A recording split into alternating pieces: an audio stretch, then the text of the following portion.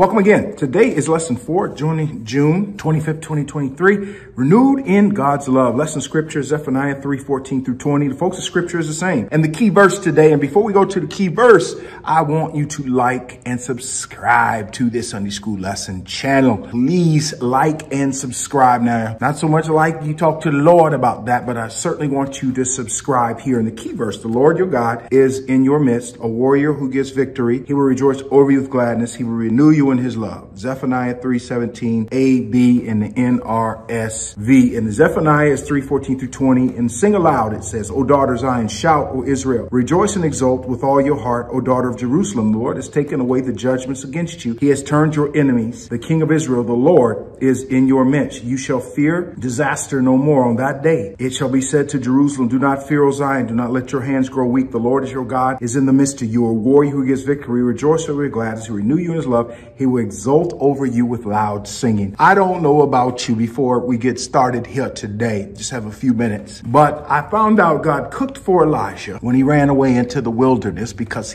we were created in his own image and after his own likeness. We are, after we accept Jesus, a royal priesthood. And now I find out the Lord God is singing over us. Oh, what kind of love is this? That is just a blessing. In the introduction, every action has consequences is a familiar idiom that significantly impacts faithful discipleship. Sins of commission and omission are common in all spheres of human life, from personal to national and international relationships. The consequences, in some cases, may have intergenerational impact. Belief system, habits, behaviors are passed on from one generation to another. Some, such as slavery, racism, bigotry, and other isms, may be systematically entrenched and legalized. God doesn't always intervene as quickly as victims or their advocates affected by such consequences would prefer. However, the scriptures are replete with reassuring records of how God in his own time and in his own ways intervenes. And what we're dealing with here today is a prophecy. Now, when I talk about this prophecy in Zephaniah, our theme scriptures 3:14 through 20, I have encouraged you since I've been teaching this particular lesson anyway, to always ask the Lord your God the bigger picture. And the answer oftentimes is in his word. I want you to understand this, Sunday school students. Somebody opens up a Bible, they read one scripture, or even if they read 2 or 3 and they close the Bible and they run off preaching something, you need to be very wary of them, because the Bible is an organism. The Bible, the New Testament describes as the body, eyes, ears, feet, this sort of thing. Literally, the word of God is that sort of organism that is jointly and neatly fit together. Old Testament, New Testament, those things feed off one another. Even Jesus said the prophets wrote of him. Much of his claim to the messianic throne is the prophecies that were written in the Old Testament of him. That becomes important, saints, because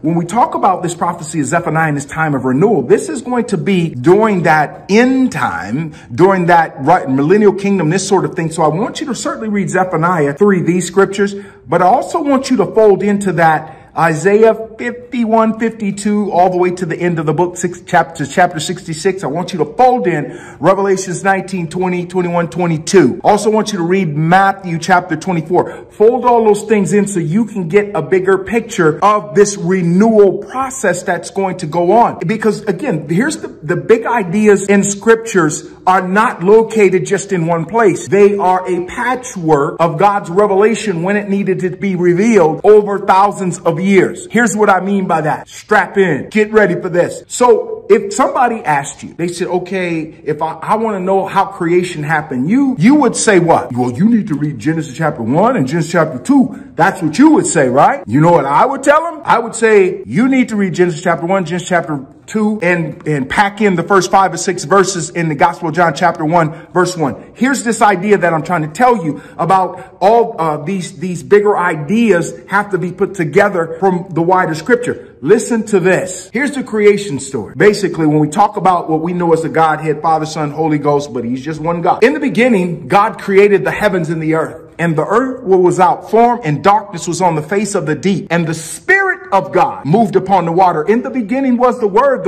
was with God, and the Word was God. The same was also in the beginning with God. All things were created by him and for him, and without him was not anything made that was made. I just put together for you Genesis chapter 1, verses 1, 2, and 3, the Gospel of John, probably verses 1 through 4 or 5. And all of that, you see the Godhead. So when you say the creative stories in Genesis, you need to include John. Again, saints, get the bigger idea, especially with these prophetic things as well, with those texts. Now, when we talk about the promises of joy, and Zephaniah is a short Old Testament book comprised of only 3 chapters. The first and second are foundational, essential for creating clear understanding and applications of today's prophecy and hopes they convey. Zephaniah 1 through 18 covers God's judgment, day of wrath on the entire world. Zephaniah 2, and the day of wrath is also called the day of the Lord. Is when Jesus rides back, he's going to slay all his enemies and sword his mouth. Remember, first the false prophet is going to be judged in Revelation, day of the Lord. Then the Antichrist, or the Antichrist, which the book of Revelation is called the beast. Paul called him the son of perdition. And then the great dragon is going to be bound up for 1,000 years. So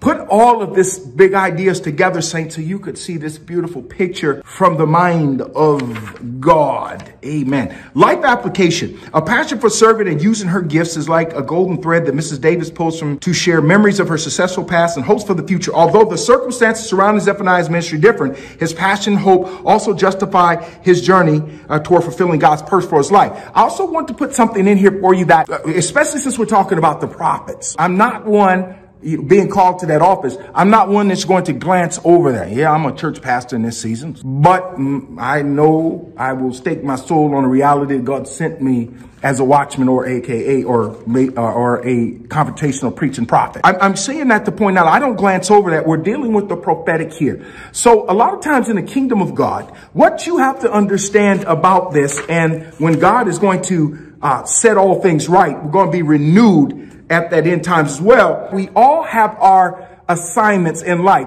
For instance, and I'm just talking about Ephesians 4, the church leadership. The Bible says he gave Ephesians 4, some apostles, some prophets, evangelists, pastors, teachers, and we got to pull our brother deacons in a book of Acts, 1 Timothy chapter 3, into that sixfold ministry, because the work of God's hand is done in 6. I'm not going to explain that right now.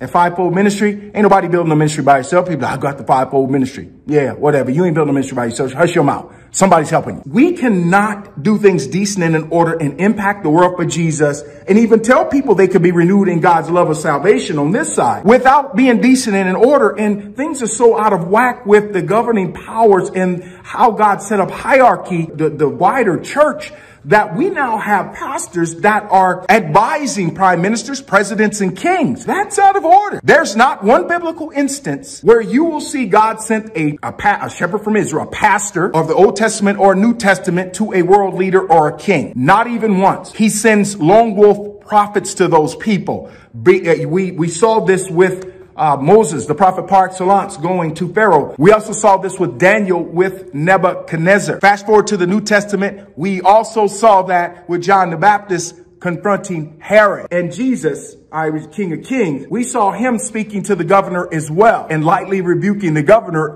Pontius Pilate, as well. God has never sent a pastor to advise a world leader or a king. That's the job of a prophet. Why is that, Brother Dale? That's important because we're talking about being renewed in God's love. And we got to come to God in spirit and in truth. Present ourselves as a living sacrifice, holy, acceptable, blameless, which is reasonable service. He pours that gift in. We got to walk that gift out. We can't wear other people's armor. Part of the reason the world is so chaotic today is because these world leaders are not hearing what they need to hear in a way that they need to hear it. A prophet is gifted with the language, the aggression, the foresight, the prophetic ability to see into the future to speak to a world leader, president, king, whoever that is. Pastors are men, the real ones anyway, are men with heart of grace. They want to work things out. They want to listen. They want to understand. They don't have the language. They don't have the anointing. They don't have the aggression. They don't have the prophetic foresight in order to speak to these men and women the way they need to be spoken to, as evidence in the scripture. Not one time did you even hear God tell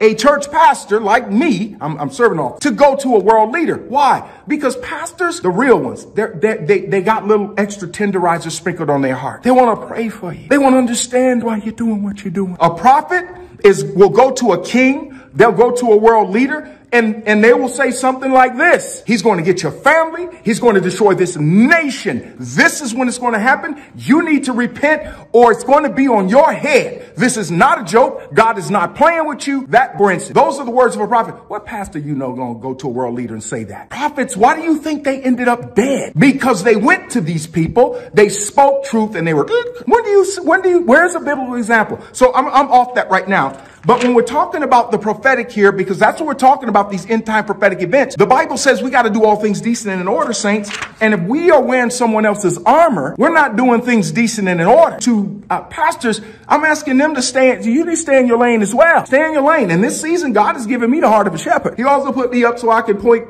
these local leaders back to him and tell them about Jesus and get in their face and call them back from sin. And I've done that. And that's over. So the Lord is dealing with me, dealing with his people right now because he put the bridle in my mouth with the prophetic. So I'm saying, pastors, please, by the mercies of God, consider your ways. Amen. And finally, and we're talking about being renewed. Saints, there's going to be a new heaven, a new earth. There's going to be New Jerusalem. We know all of this because of the prophetic writings. Again, we got to patch all this stuff together to get that bigger picture from the mind of God. But why is it then that somebody has to be a new heaven, new earth, New Jerusalem? Because sin entered all of them. Sin entered eternity when Lucifer sinned and had to be cast down. Sin entered into God's perfect created earth when Adam and Eve bit the fruit, had to be judged and cast out of the garden as well as serpent. Sin obviously entered Jerusalem because sinners were in Jerusalem. Temple was defiled. The temple was going to be defiled again. So sin has entered in all of those places. So God is going to recreate all these things new. We think of time as a linear thing, point A, point B, point C, this linear line, when that's not the reality. Reality is it's more of a 3D spherical circle. We'll talk about that another time.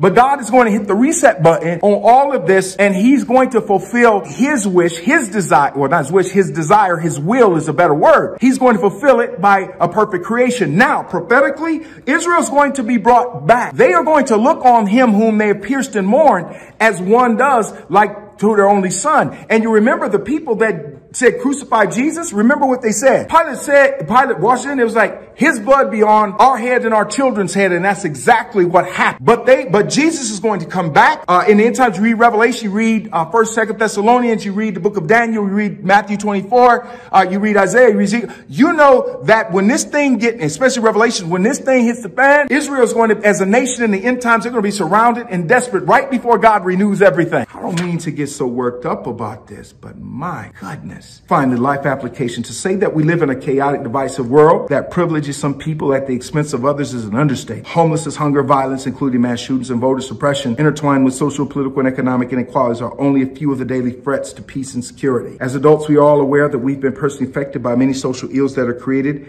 as people wrongfully search for utopia. If we're all dealing in Holy Ghost integrity, many social ills, we are all aware and been personally affected, and we have personally affected others, right? When we were in the world of sin. So we need to be faithful and honest with that. Finally, we must be faithful to serve and honor Yah, only Exodus, and abide by his commandments to love the Lord your God with all your heart, with all your soul, and with all your mind. Amen, saints. And finally, tell somebody this week about the renewing love of Jesus. We'll see you next week.